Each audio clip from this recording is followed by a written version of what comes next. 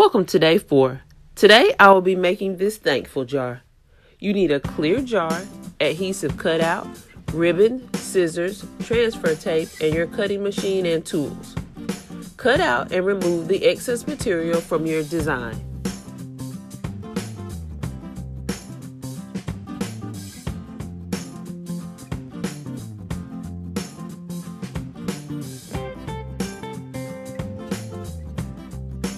Use the transfer tape to apply the phrase to the front of the jar.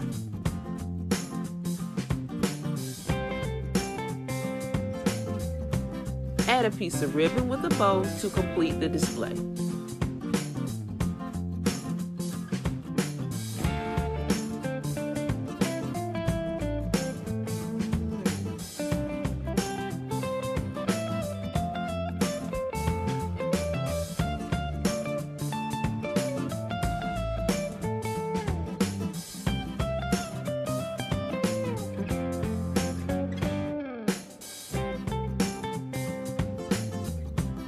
Have your guests add things they are thankful for as they arrive at your home, and maybe share a few during your Thanksgiving dinner.